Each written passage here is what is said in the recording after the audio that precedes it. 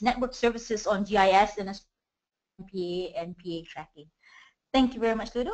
The floor is yours. Thank you, Carol. I'm pretty honored that I'm talking on this webinar today. I see a big group of people attending. It will probably be a broad audience ranging from people who have a lot of GIS experience to people who have barely any knowledge about GIS. So in this first talk, I will just bring everyone up to the same level. What is GIS? What is WebGIS? And how can that be used in ocean advocacy? What kind of restrictions are there or limitations, things that we should take into account. And after that, I would like to zoom in a little bit on the divide we see in the GIS community between technical specialists and between policy experts. And I'll wrap up that with some key recommendations for using and assessing GIS tools. If you have any questions, please feel free to drop them in the question box from the webinar. I and Carol will answer them there, and in the end, at the Q&A, we will select some key questions. It's also the same for the upcoming presentations. Please, I encourage you all to type in your questions as we go, as you have them, and we'll get back to them. So keep on asking. Back to the presentation. What is GIS? I can tell you a lot about that, but first I want to go one step back. This is what we call the data information pyramid, and it's just some general background. People get sometimes confused between what is data in itself is nothing more, nothing less than raw information. You know, that could be the sea surface temperature near Madagascar. That could be data, but it doesn't tell you anything unless you bring it up to higher level into knowledge. Geographic information tools is all around finding relations and patterns and knowledge. Then we get to information. A point on the map is just data. It's not GIS. All these points together, they can tell you something. That could be information, and even if you look into the patterns in that information, it can give you some knowledge, like what is happening in my environment. Within GIS, we typically split this up per layer. You see here a terrestrial example where we split up the infrastructure, protected areas, species, and so on and so on. And that gives us an approximation of the real-world ecosystem. It helps us to understand the real-world ecosystem better. So we'll split it up so we can better assess what's going on in our ecosystem.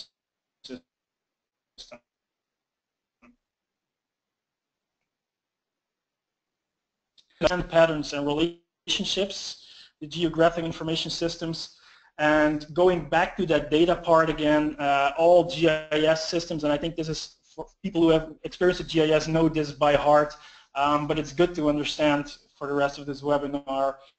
If I have a list of points, X and Y points, in itself it's just data, but sometimes, you know, all these points can be linked together into a line. For example, if I have a list of observations of a ship, when I put them together, it can be become a line and a shipping track. We can even go towards polygons. For example, the delineation of protected areas, they have multiple points. At least 3, but more likely to be 4, 5, or more on where a certain area is protected or not. So this is what we call vector data. There's also something like raster too much grid the ocean and start reading values in that grid. It's for people who have GIS background, this is really GIS 101. But it's important to understand if we take it further.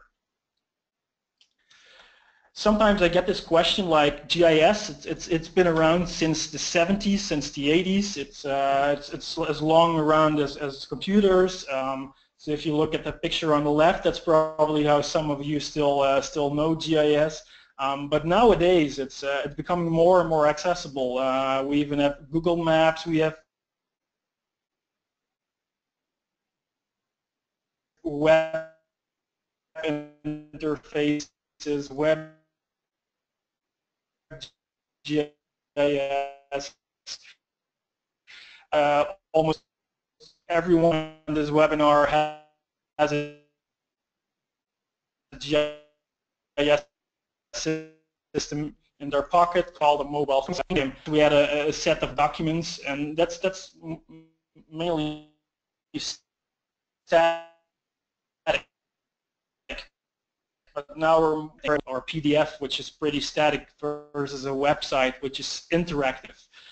You see that same movement with maps.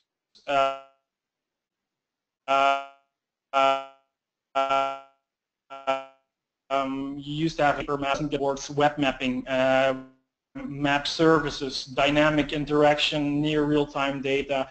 That's where we're going. So that's the thing that's making GIS new and more relevant nowadays in the technological era we're living in. For example, and this is just one of the examples where Beth, our second presenter, will go into more detail. You know, if you want to know something about a specific area, you just go to that area, and for example, you click on it. You only get a selection of the data that you're asking, and that's the good thing about a service. You ask a service something, and it delivers you certain information. It's not that you need to scroll through the yellow pages to find that information. No, you just ask and you get an answer, and that's the biggest difference between a service and traditional documents. And that's what we're seeing in WebGIS. WebGIS is all about interactiveness, all about querying data. So what are the restrictions, you know, because it sounds pretty good and it sounds pretty exciting. But there are also a lot of restrictions, and I think here is something you all should be aware of if people start talking about GIS and GIS applications. There are just a few simple things that you should be aware of, because a map always looks like it's true, but there's some things to take into account. For example, I went online and I was looking for some data, and I came to our excited colleagues of UNFWCMC, and they have a great data set on mangroves, which I used in another research working on. But when you zoom in, you clearly see that scale is one important thing in interactive GIS systems, because people, they can zoom around, go to higher level and to lower level, but still people see a black and white border, basically. You go across the border and then something is not mangrove anymore. So if you zoom in here, data, ask yourself the question for what is this data meant, and how is this data going to be used, because interpreting it a data set like this on a very local scale is web analysis coverage. So this is one of the questions I get a lot of times when there's a new tool presented. What does it mean to us? And whenever there's a global tool available, people ask me, well, what does this mean for the North Sea? And then my response is, sorry, but it's not applicable on the scale level of the North Sea. So you should be able to ask these questions. And it sounds pretty simple and basic, but it's a key question, because else you start to draw wrong conclusions, which seems to be true on the map, but actually is not.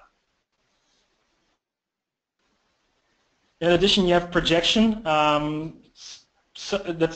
Projection is probably something most of the people are not really aware of, but when they see some examples, they will understand that, because the world is not flat. It's a sphere, obviously, and it's difficult to represent the sphere on a flat surface. So that's why they try to project that map on flat surfaces. There are multiple ways of doing that. You see some examples on the left hand of your screen. But depending on this projection, the shape of your map and the shape of your coordinate grid will change. So just an example, if you have a drifting buoy on the ocean which captures every hour the temperature, you get a nice set of point data. You get data points. But once you want to put them in a line, the line can be different because the projections can be different as well. So the points are fixed, but the distance between those points, it can look different on different projections. And I think one of the most famous examples is the Mercator projection, where you see Greenland as big as Africa on the map, which you see on the left. But if you actually make it to the right scale, you see that Greenland is just really small compared to Africa. So that's one of the bigger distortions you're going to have with projection. And that's also one key thing to note if you're working on a global scale level versus a regional scale level, especially if you're working in higher latitudes in Arctic or Antarctic areas. You get a lot of distortion with projection. Another thing is accuracy. Most of you are already aware of accuracy of numbers and statistics, but there's also something like spatial accuracy. For example, if I want to map the coral reefs, on the left you see, well, obviously coral reef, and on the right you see nothing at all, just sand. But the world isn't black and white, unfortunately. There will be parts where you will see some coral on the landscape. So then there's the question, where do you draw the line? Simple questions like, is there coral, yes or no, are actually not really yes or no questions. And that's a difficulty to answer spatially, because once you draw a border, it's black and white. And sometimes people interpret this as well as black and white. And unfortunately, nature is not black and white. So those are some of the key restrictions we see in geospatial data, and it's always the questions you should ask when you see a GIS tool presented to you. Now I want to make a short sidestep, and that's something I encounter a lot in my work. It's the divide between technical GIS specialists in this case and less technical people, let's assume in this case policy specialists. I see a big divide over there, and just want to briefly illustrate that, because the GIS specialist is mostly born in the scientific domain. They have a traditional schooling in statistics, geography, geoinformatics, or some other hardcore science study area. So that's where they start. Their perspective on understanding data can be totally different. Sometimes a scientist can think, well, if we prove that human activity is causing severe damage in that area, then we're done, you know, then we make the proof and then it's obvious. But people working on policy experts know that's not the answer to your question. Sometimes you just obviously know there's something wrong. But no matter what kind of evidence you pull up, it's not going to change the world. So the policy people, it's how to call it, they've been in science around probably when they're studying, but it's been a long time mostly, and they don't get around all the technical know-how and technical details what the GIS specialist has, like, for example, the accuracy, scale levels, and projections. So that can be a big divide. And then we have a third party involved, is the public, who doesn't know anything at all about any of these things. But they should be well informed, because they can be a major stakeholder in your process. So some of the people recognizing these three circles know what I'm after, and that's especially speaking from an NGO's perspective here, is where we come in as boundary workers. We are there to make sure that the policy part understands the science and vice versa. That's not new to all of you. But what we should do internally is try to work multidisciplinary to make sure that the scientists who are working on the data understand your policy problem, so that they can align their analysis with your policy problem.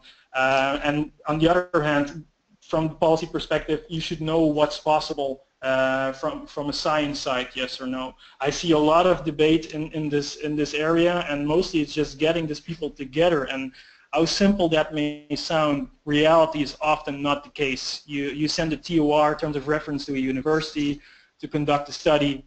You get results, and sometimes these results are not that easy to interpret, and you end up with a nice piece of science which gets published, but it does not get that far in the policy landscape as you had hoped. So it sounds pretty simple, but you should be aware from the start to safeguard that integration between science policy, but also towards the public.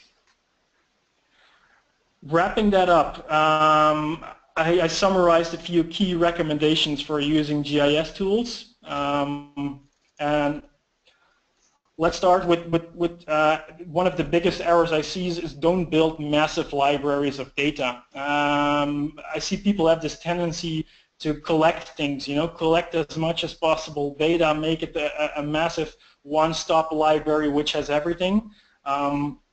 It's a great ambition, and ideally, yes, it's good in most of the cases, but in reality, you're not going to be able to keep up with keeping that whole library up to date. So I should focus on only the data and information you need for your specific purpose. Don't make it an extreme big library of data. And that's the same for the tooling you put on a WebGIS. If you want to have all these fancy analysis, that's great for a GIS specialist. And I mostly see GIS people making this error like, hey, we're going to build a tool that does everything from a GIS perspective. But these tools don't exist because it confuses your end user. So keep it simple. So only stick to the data you need and only stick to the tooling you need. Don't make it too complicated.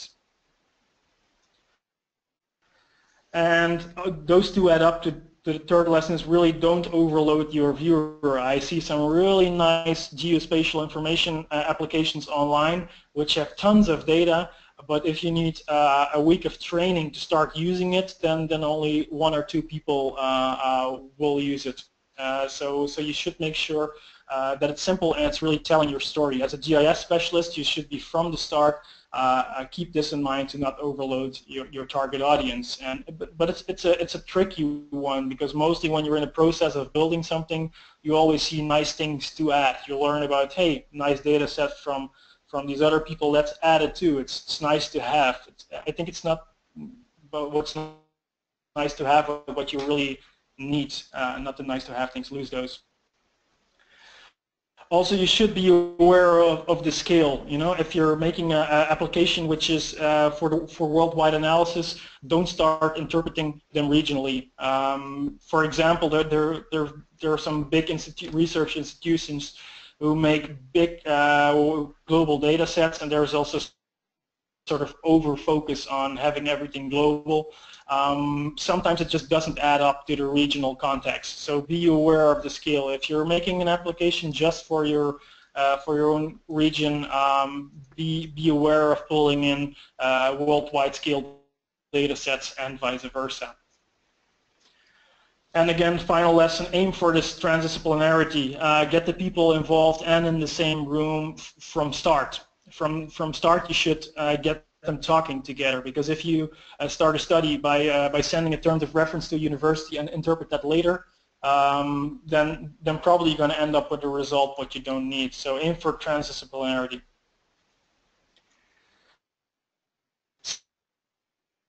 So thanks for your attention in this into account when you're looking at tools. Now we're moving into more an applied side, and we're going to have Beth and Andrea speaking right after me. So Beth has a really nice example of a mapping tool online, MP Atlas.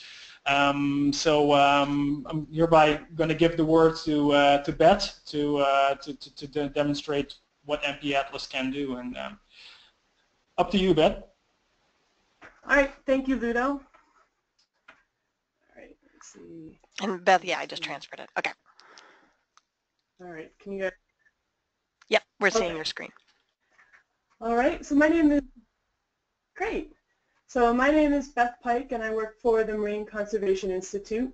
We are a US-based nonprofit that does a lot of work in GIS. In fact, I think pretty much our entire science team of currently 3 people are all GIS experts, and so a lot of what we do involves the spatial protection of the oceans through a number of different tools, a couple of which I really wanted to highlight with you today.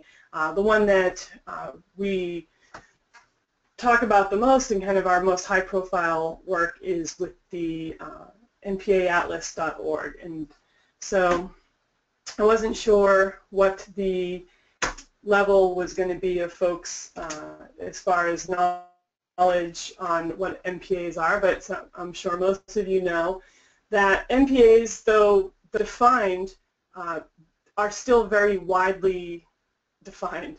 The definition leaves a lot of wiggle room, and so depending on the people who are looking at the marine protected areas and what they include or don't include, the numbers can vary widely. And it's becoming a bit of an issue in the community that our numbers don't always align. And a lot of that has to do with what you call an apple, what you call an orange, and what you call and so forth. And so the numbers can vary quite a bit. And so we know that MPAs are a powerful conservation tool. They are place-based and hopefully comprehensive and ecosystem-based. And so, but what we also know is that we're pretty slow on our pace of implementing them. There's a number of different global goals that are out there as far as what % of the oceans ought to be protected and by what time. There's a 2008 study that estimated that our current pace was going to yield about a 35-year timeline to get to 10%. And so we know that we need to speed this up. So in this, you can see the top left is our existing MPA landscape. Then if you move to the right, you can see added in there MPAs that have been proposed or that were designated and not implemented. And then below you can see sort of what's the current percentage of 30%. Most people seem to be coalescing around the idea that 10% was really a good starting point, but we all knew we didn't want to just hit 10% and pat ourselves on the back. And so this 30 by 2030 is starting to become something that folks are focusing on, and this is just a completely abstract kind of look at what that would actually look like. So you can see we have quite a ways to go from the top left to the bottom. Most people here will probably also understand that the names are not standardized, and so there's lots of things that are called an MPA. However, as most people will recognize, just saying something's a marine protected area doesn't necessarily translate to the person you're telling it to as what you mean it to be. So when do MPAs work? Well, there's kind of the landmark study by Edker et al. That pointed out that at least 4 of 5 markers really need to be met in order for an MPA to meet an effectiveness bar, among them being the prohibition of fishing, enforcement, length of protection or age, size, and isolation from impact. So we know that within these reserves you do see an increase in diversity and abundance,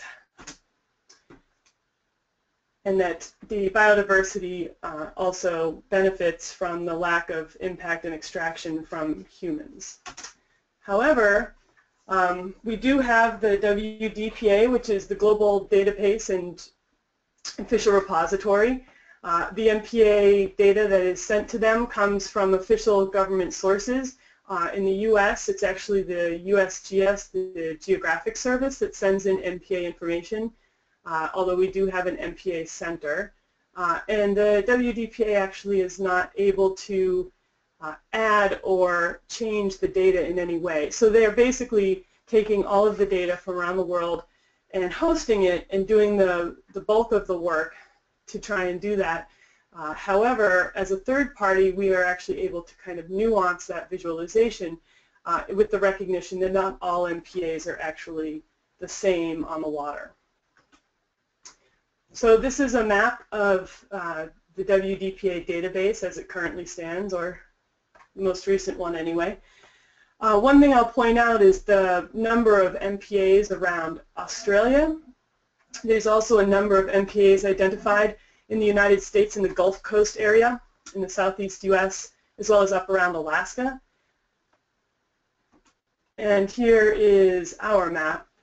So you can see it's a lot more information there. So what you're seeing are green areas, which are effectively no-take areas, places where fishing is not allowed. There are yellow areas, which are MPAs where a portion of the marine protected area has been established as a no-take area. And then there are blue areas where either there is no take or we are not yet sure. The other thing you'll see is that there are places where there's hash marks through the MPAs, and what this is MPAs that are designated or proposed but do not yet have any management plan or any sort of regulation on the water. And so that big area around Alaska suddenly looks a lot different when you realize that most of those protections are not yet in place. So we created the MP Atlas as a tool to try and help the community get more nuanced information around the type of protection that's actually there. There are targets that everybody kind of know about. Currently we have a 2020, 10% by 2020 deadline from the Conservation forget the CBD, I always use the words, but the Conservation on Biodiversity. And so what we have here is a little dashboard where we're trying to take a look at what we actually have for MPAs established, what's proposed, and how much further we would need to get to reach 10%. This is our online map, and I'll switch over actually to the website here in a little bit. I just wanted to kind of walk through some of the web pages while I knew that I would be able to view them, just so we didn't have any snafus. So this is our home page. This is the home map, and you can see on the sidebar there the numbers captured for the amount of protection globally, broken down by all marine protected areas as well as no-take marine reserves.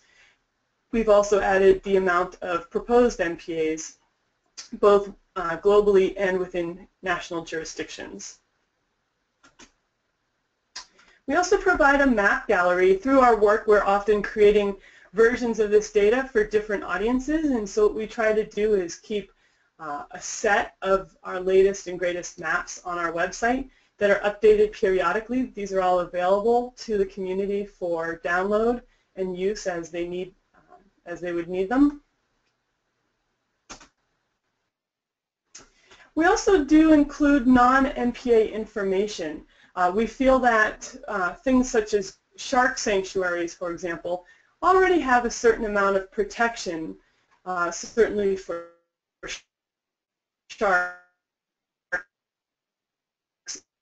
in those areas, and so species within those regions.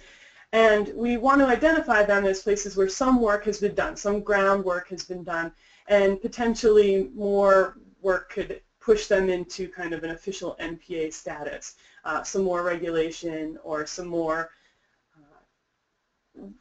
access or extraction prohibitions might actually then pull it to the level of a marine protected area. And so we identify these areas for the purposes of the community to identify potential places where new MPAs might be able to exist. We also have done some work in the high seas, identifying places that have been closed to deep sea bottom trawl fisheries, as well as overlaying that with depths at which the fishing could actually occur. So what we did in the map on the right is an overlay with the blue areas being places that bottom trawling could actually reach the bottom, and then over that are red areas where bottom trawling is then prohibited. The green areas are places that were previously fished and remain available for fishing.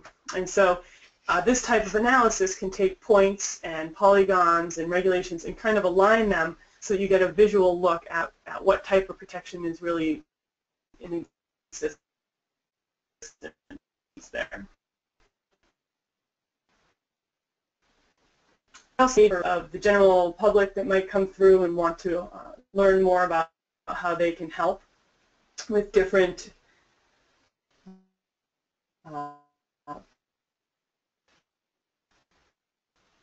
types of. We also have a page on there that is tracking the targets that are out there for different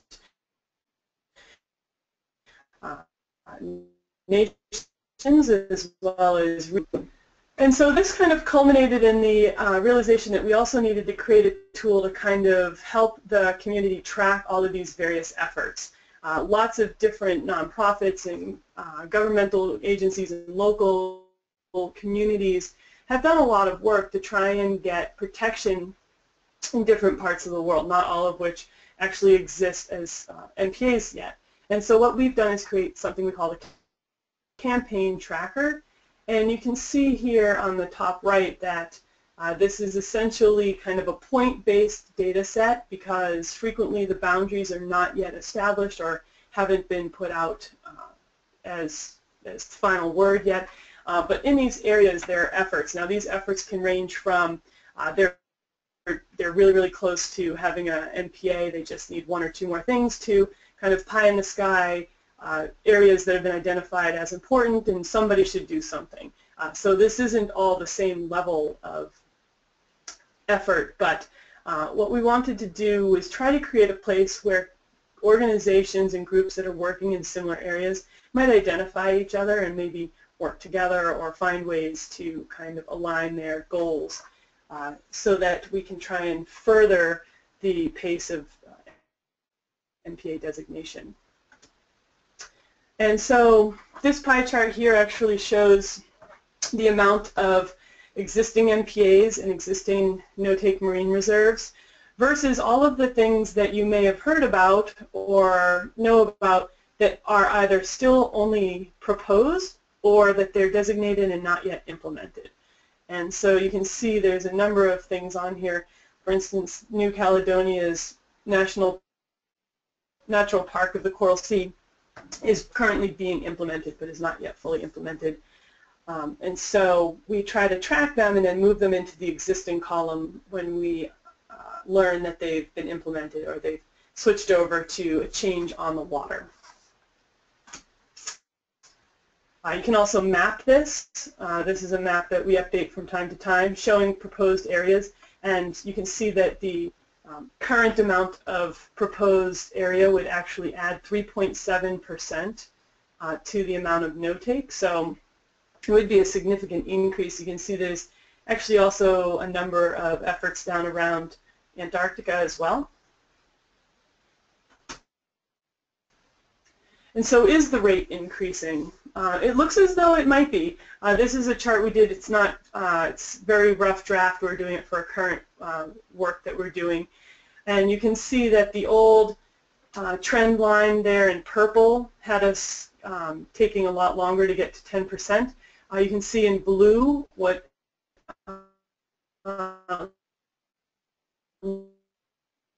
looks like could be the new trend line. You might begin meeting some of these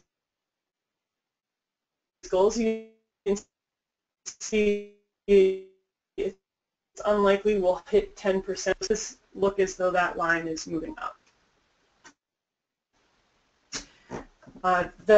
Another initiative of the Marine Conservation Institute is work to try and identify different regions within the ocean using all of the available classification efforts that have gone on.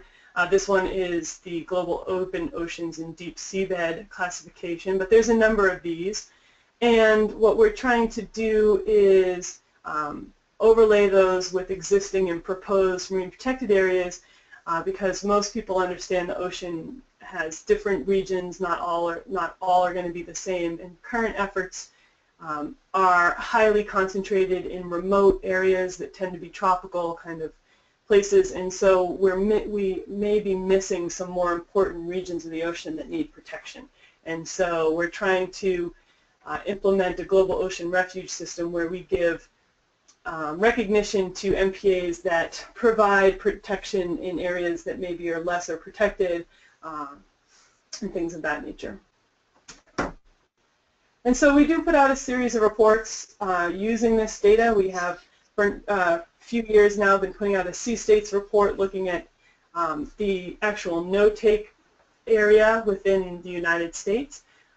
No-take areas have been identified as quote-unquote the gold standard of marine protected areas, and so when you're looking for real effective, strongly protected MPAs, these are the things you certainly want to keep an eye on. And so these reports are designed to do that. We've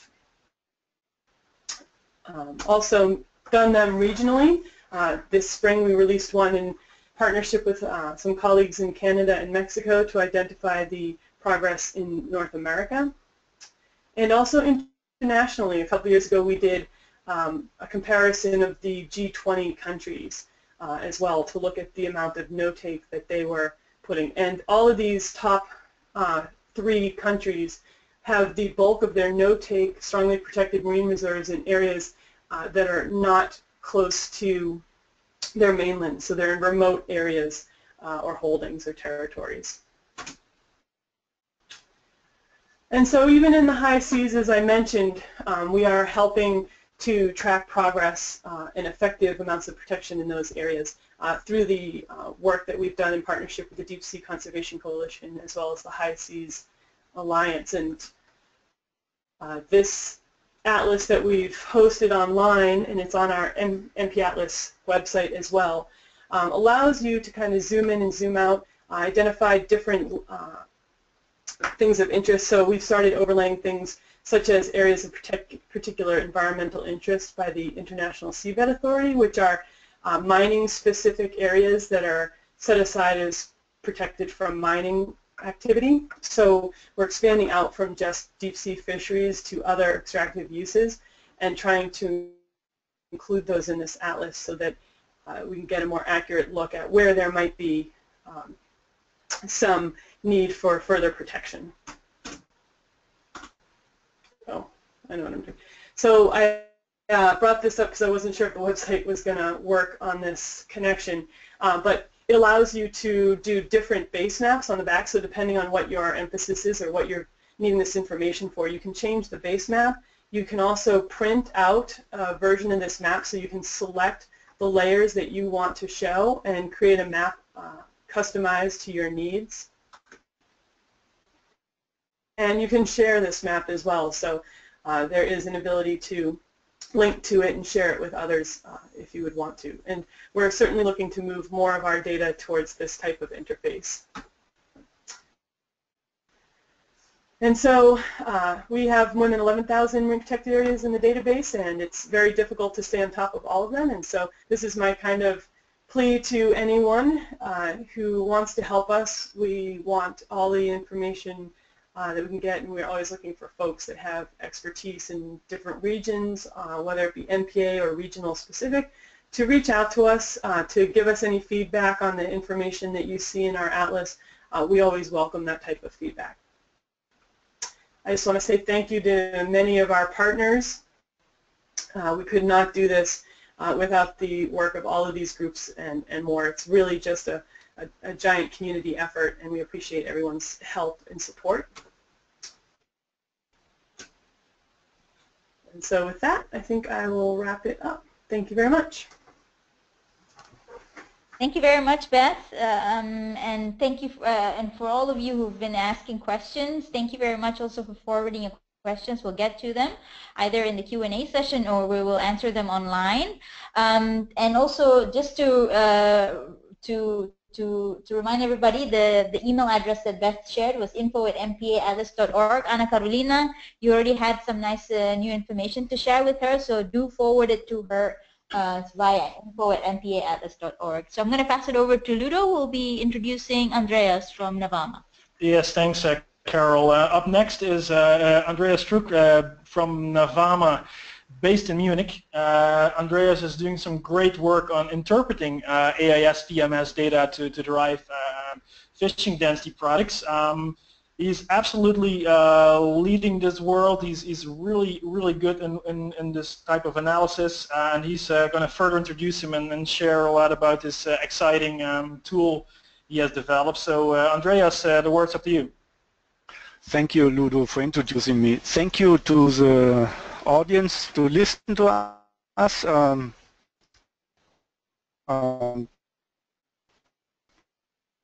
And when you start with GIS work, he asked you to focus.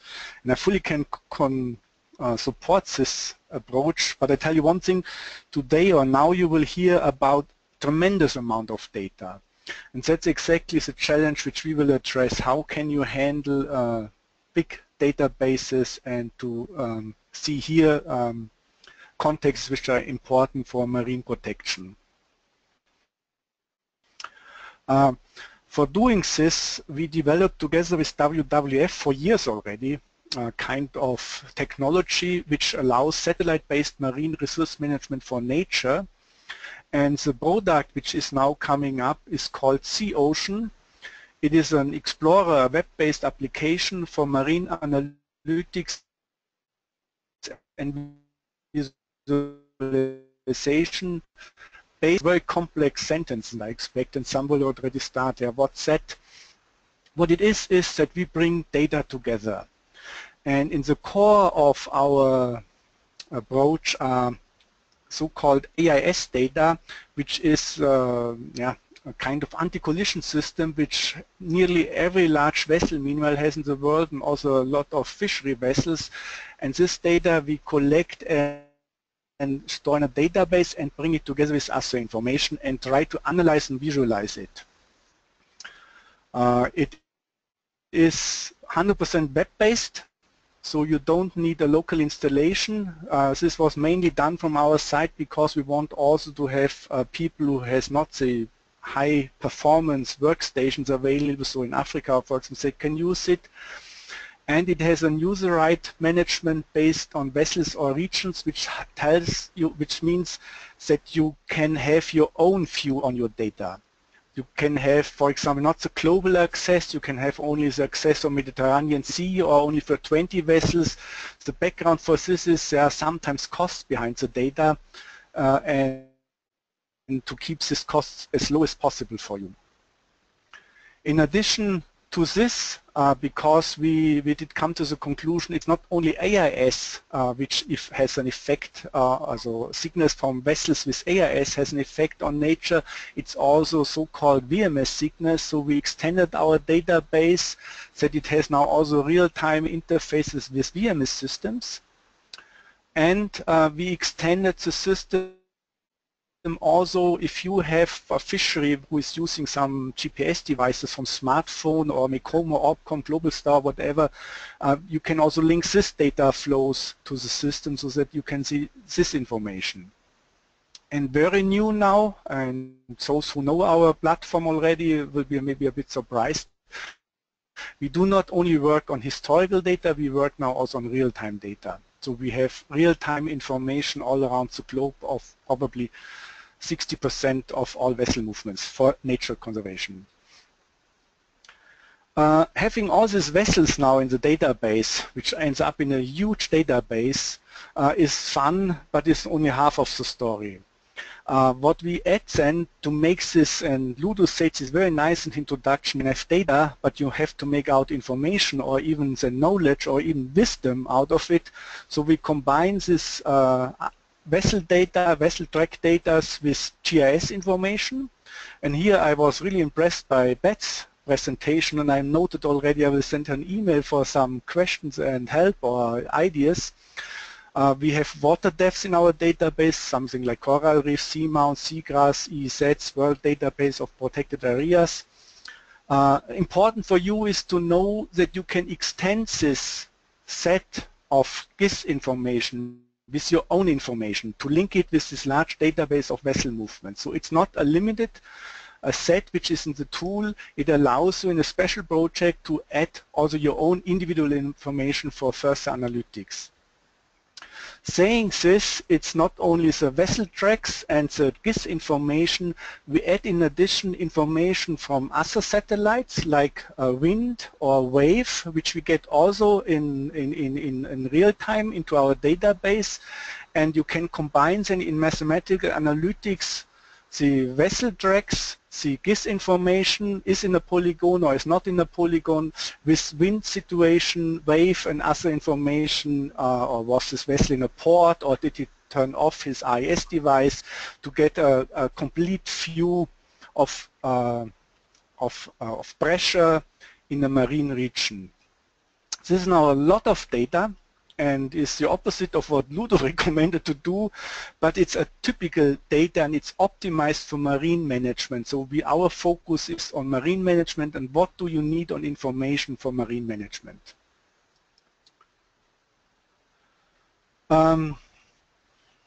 Having this all in the database, we extended it now also with live data, so you can click on a vessel. Now you see it here when you look on the map.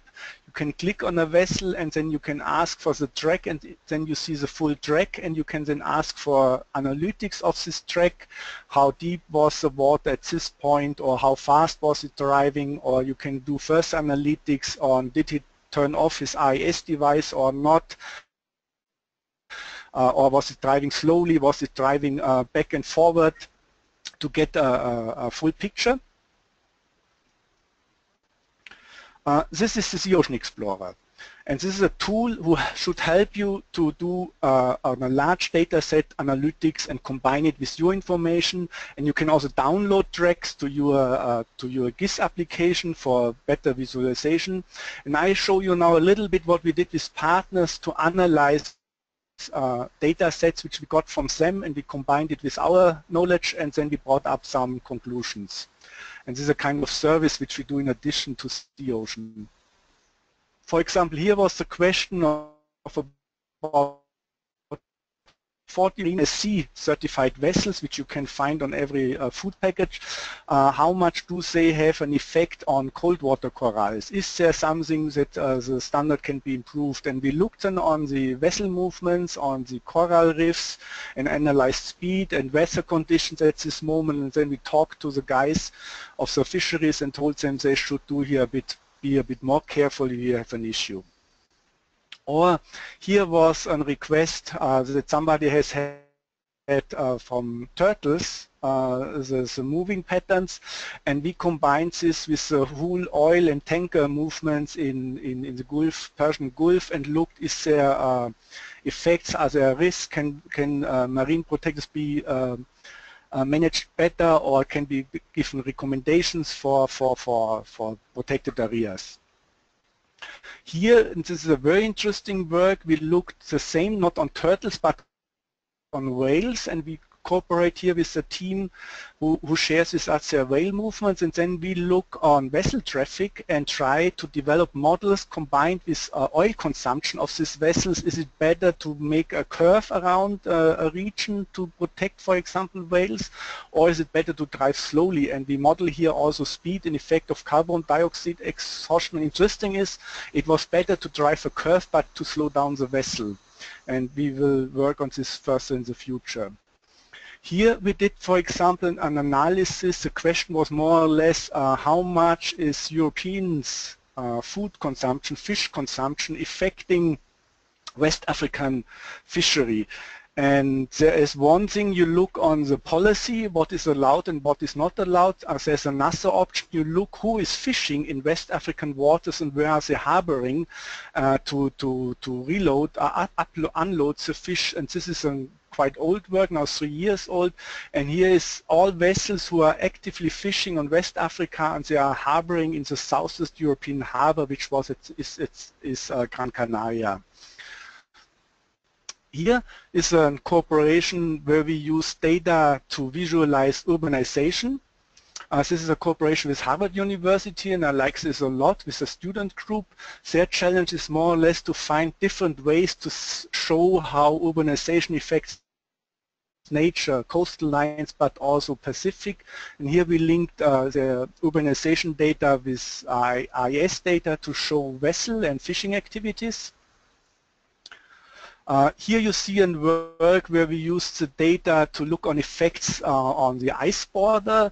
The challenge was to convince mainly retailers not to buy fish which is now can be catch now in regions where the ice moves back. So we have uploaded in Sea Ocean all the ice borders and looked on fishing activity to see, is there a pressure already coming up on regions where are becoming free, and scientists has not yet fully understood what happens is.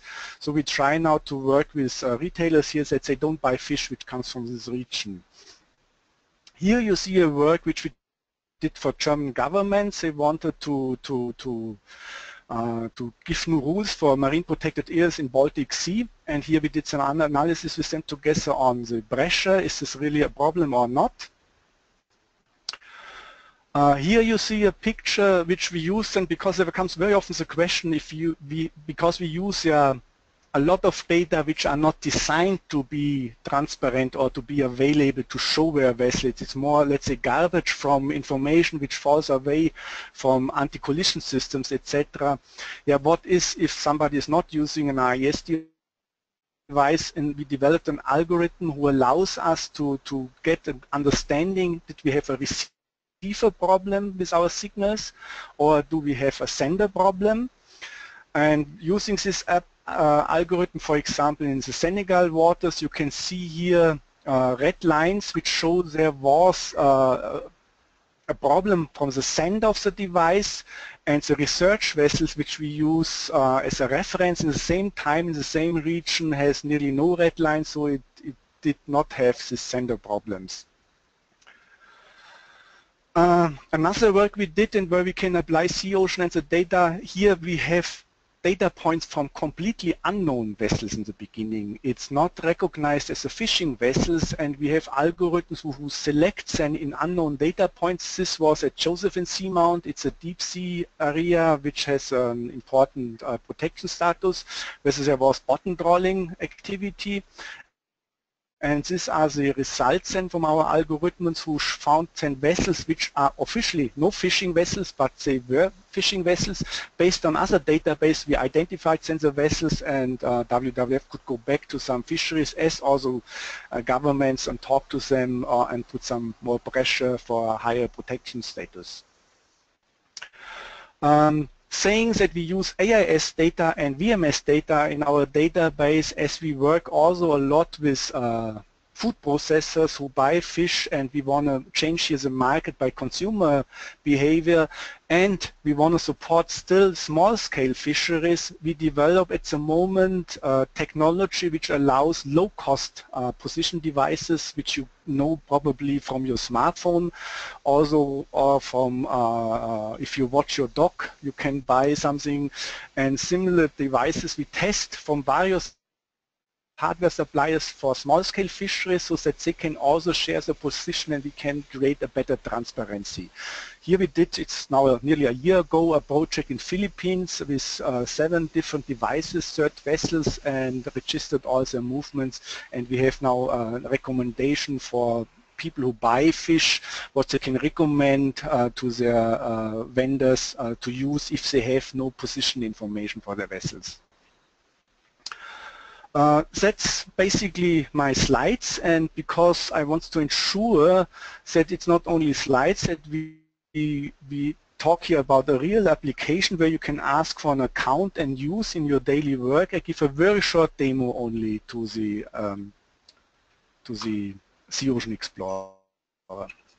First of all, Sea Ocean Explorer, just give me a second. When you log in, is a web application, as I said, which has here overlays which we can use. We put, for example, now EEZs. We put the water depths to the layer, and we put, let's say, where is it? Protected areas. Here, we put the protected areas on it. Nothing exciting. The point comes now, we want to see now, I make it a little bit larger. Some vessels, I don't ask now because there are 107 listeners and maybe we come to a conclusion. We can take now any place in the world, any place, wherever we want to go. I go now, because in the middle, I go to the Spanish coast here, for example. Then we ask to see now the live data which we have in our database. Let me just check here, yes, real time. we say we want to say the fishing data and take it in a color. So now we have all vessels which are fishing boats, registered fishing boats in Europe. This is quite good in Europe because there's a law which demands that every fishing boat down to 40 meters must have an AIS system. We can go now to one vessel, for example. Let's go here to the, sorry. Second. Let's go to this one. You can ask which one is it. It is a Spanish vessel with a draught of 2.9 meter, length of 24 meters, and now we can ask to see the drag. Just add it to our drag database, because it's not only real time what you see here now. We are adding now this drag. It's not only a real time, what you see here in the background is loaded. Oh, it has no history data, so let me look for another vessel. Sorry. Let's take this one. No.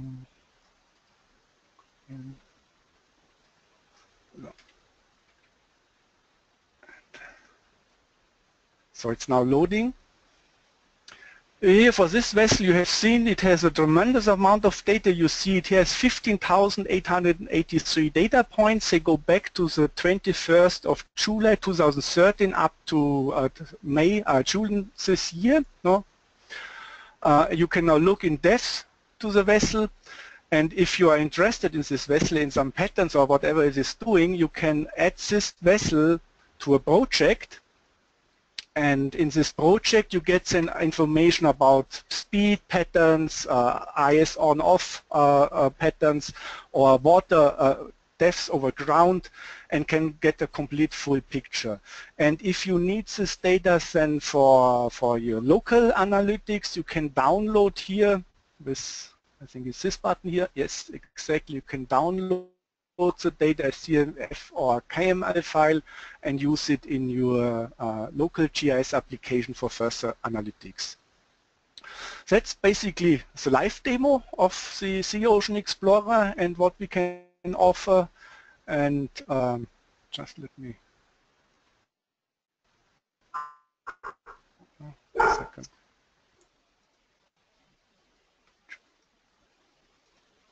So after the live demo,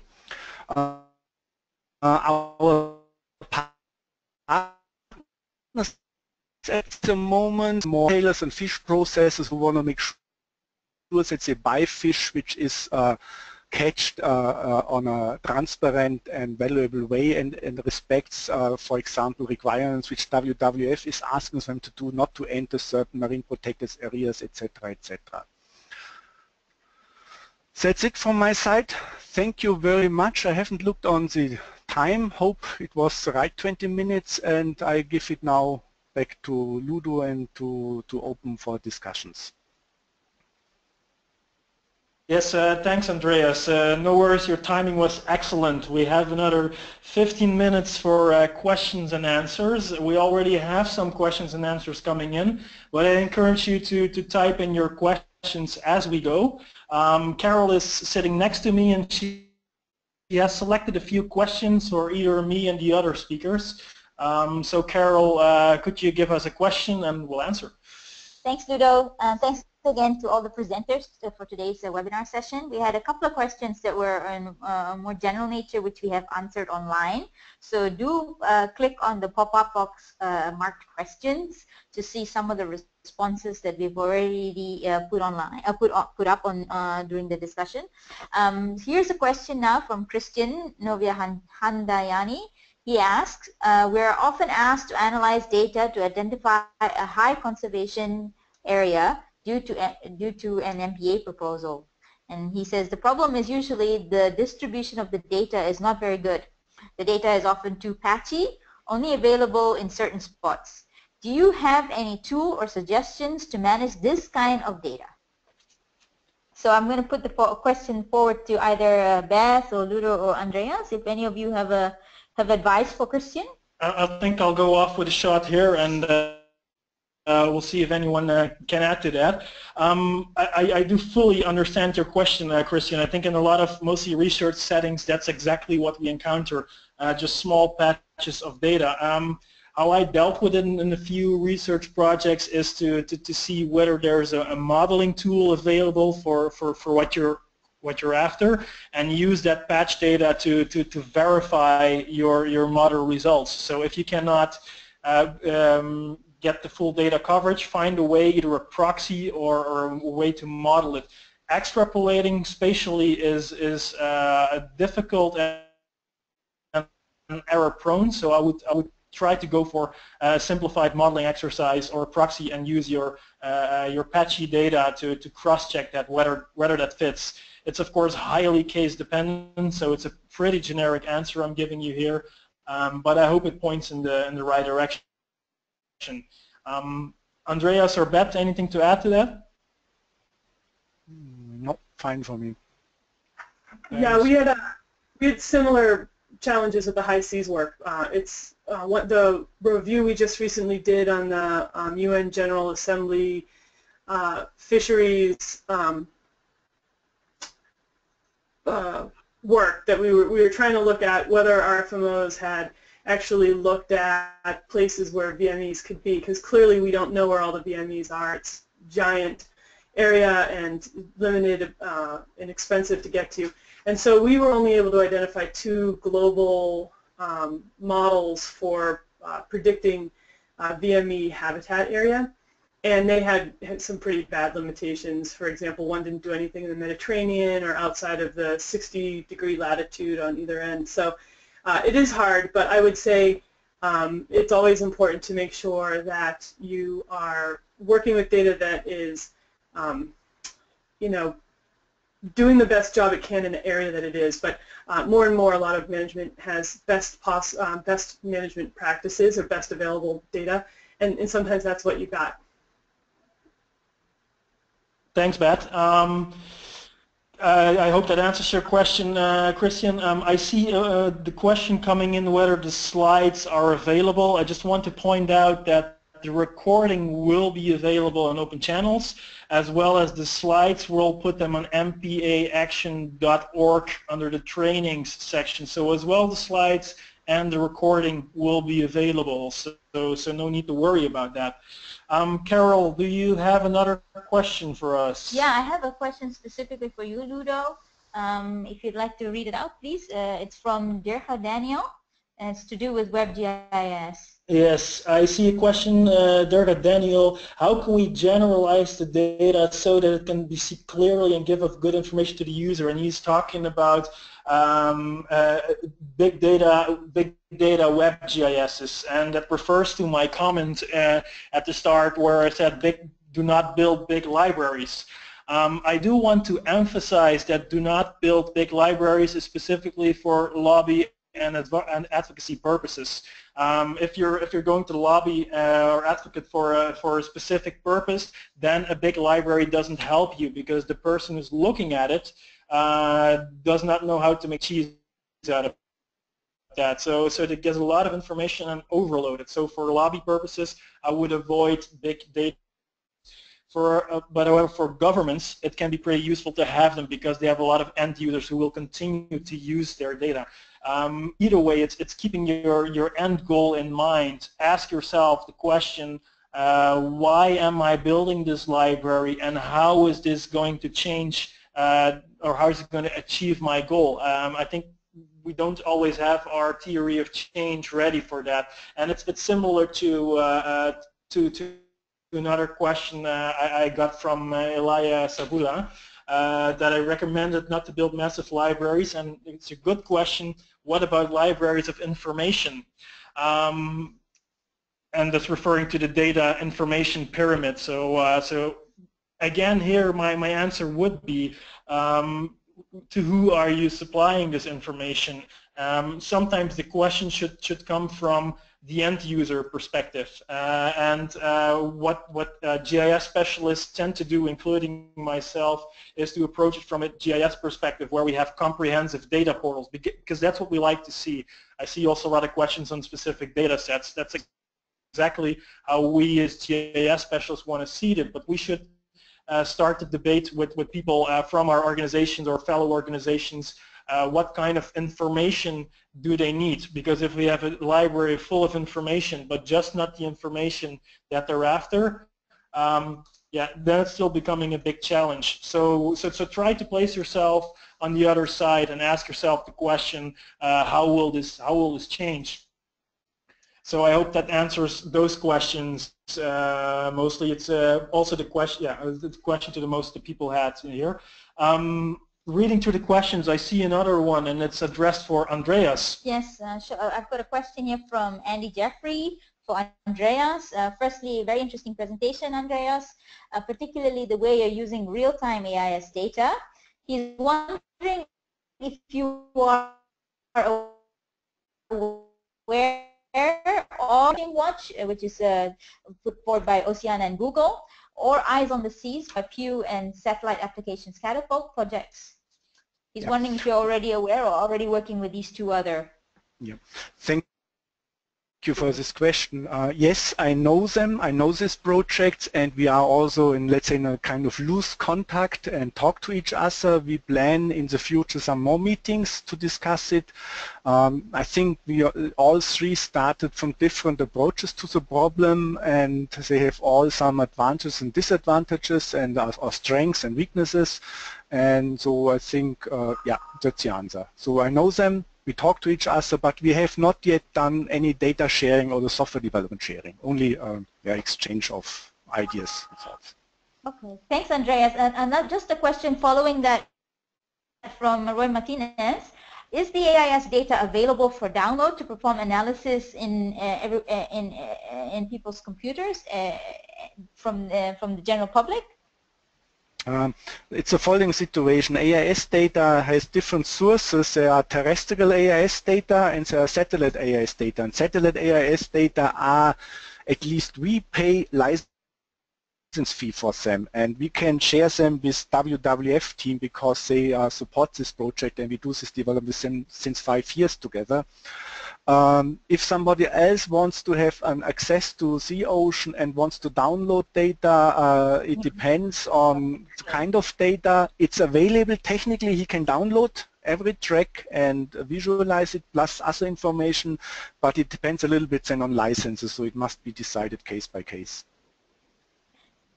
Thanks, Andreas. There's a lot more questions for you. I think a lot of people are very interested in on how this works. I have a question here from Jose Ingles, and his question is, what's the confidentiality of AIS and VMS tracks? Often fishing companies treat their positions as trade secrets, where exactly they're fishing and catching the fish. So how do you deal with that, Andreas?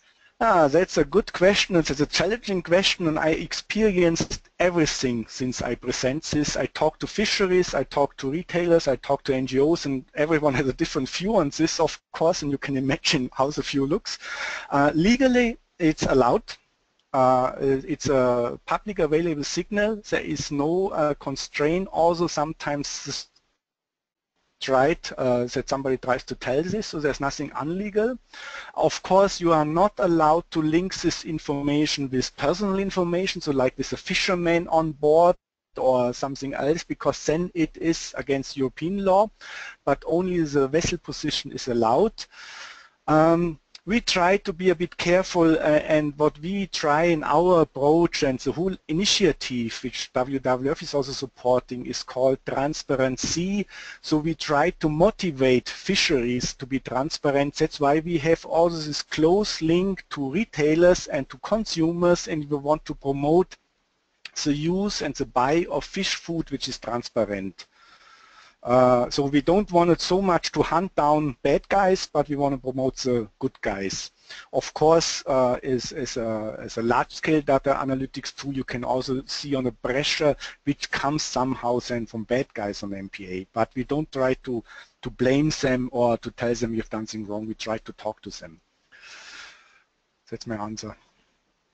Thanks, Andreas. One more question. You briefly touched on this in terms of access to the sea ocean.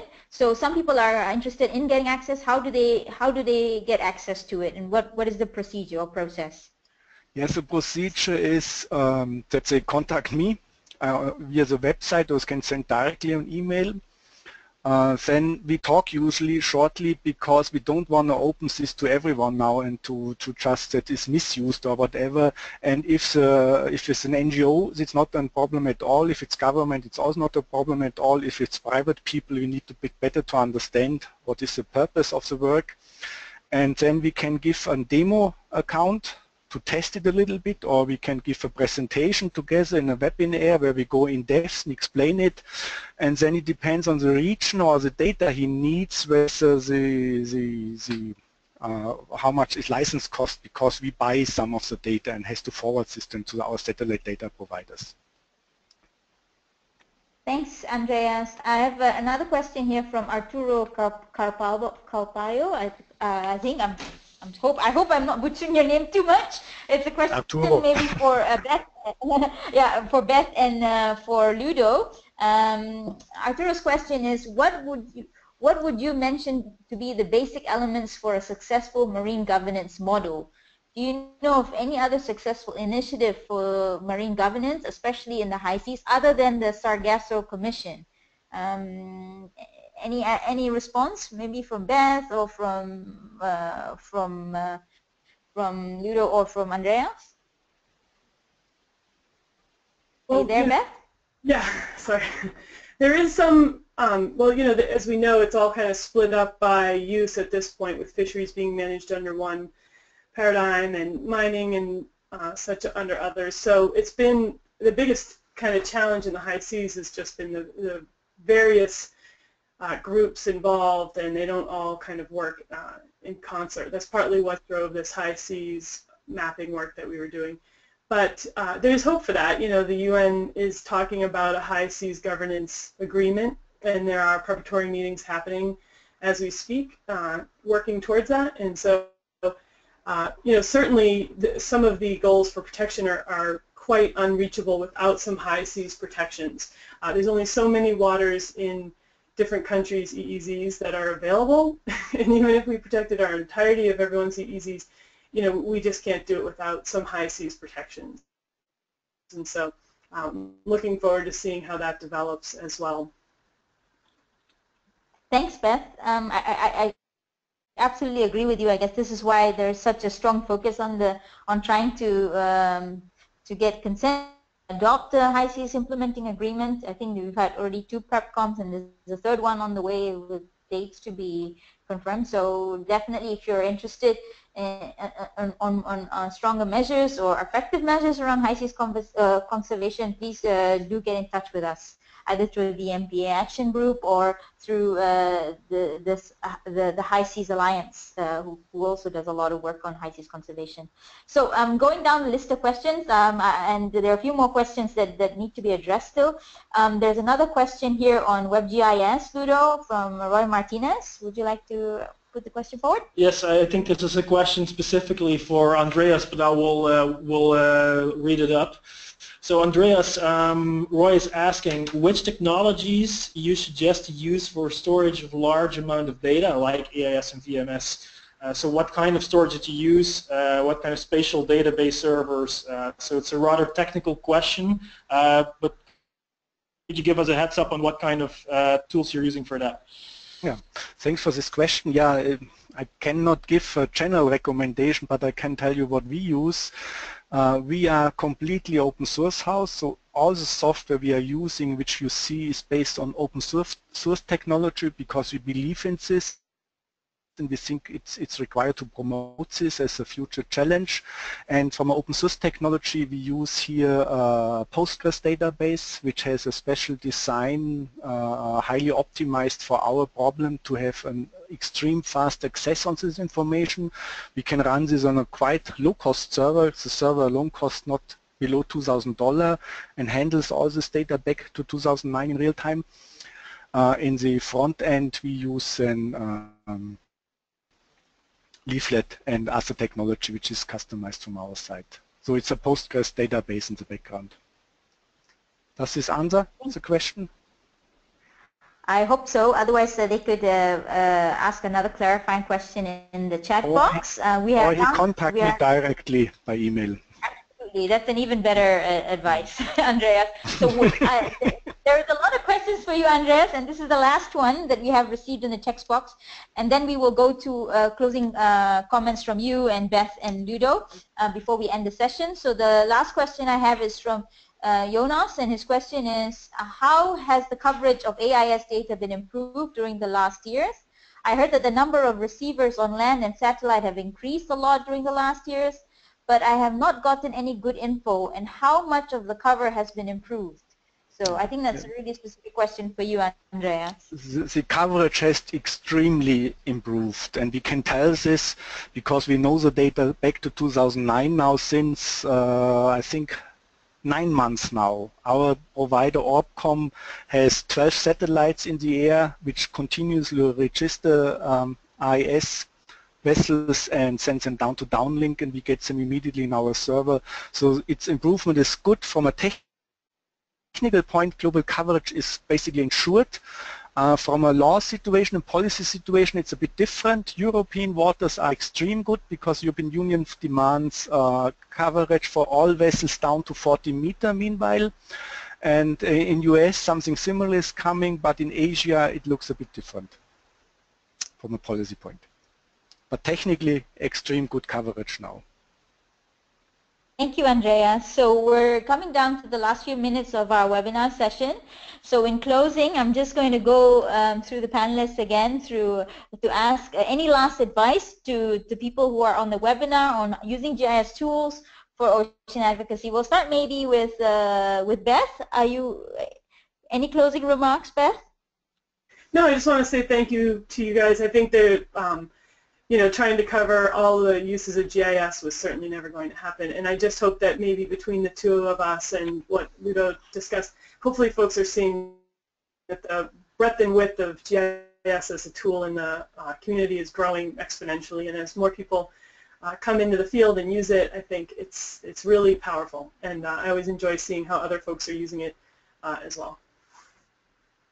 Thank you, Beth. Ludo, any closing remarks? Yeah, also thanks a lot for your attention. I really appreciate it. I think I made my mark earlier, but I still want to emphasize it. It's start with your question. Don't start from technology or data availability. Start with your question. See how it lines up with your call to action, with your opportunities to act, basically, and from there on build your tools. And make also sure that your GIS specialists are aware of that. And as a GIS specialist, make aware that you're aware of the advocacy agenda of your organization. Learn from each other. Thank you, Ludo. And we'll go to Andreas. Andreas, there's been a lot of interest from your presentation today. Any parting words, any last remarks for the audience? Yeah. If there's so much interest, feel free to contact me directly by email or via our website, navama.com. I'm 2 more days in the office and I'm in vacation for 2 weeks, so don't be disappointed if the reply comes later. So thank you to all, and I hope I can encourage you to use this AIS data and other vessel data for your marine analytics, because our vision is to create a transparency of a public good which should be protected by all and should be owned by all, and this was the origin of this technology development, and this is what we try to achieve with WWS together. So thank you very much for listening and maybe supporting this. Thank you. Thanks, Andrea. So on behalf of the MPA Action Agenda, MPA News, and the EBM Tool Network, we'd just like to thank you all for participating and putting forward all your great questions. We will have the slides available for download. They're very large to send around by email, so we would prefer if you go and download them through mpaaction.org. Or go through Open Channels. Open Channels will have the presentation, the whole session, webinar session available for you to listen to some of the points again, or some parts of the presentation that you perhaps have missed, maybe due to bad connections or internet connections. So thank you everybody for participating. And just a small plug, our next webinar from the MPA Action, which is also going to be shared via Open Channels, is on the best practices for shark and ray tourism next month with Andy Cornish and the Manta Trust from the NWWF. Thank you very much. Thank you. Bye-bye.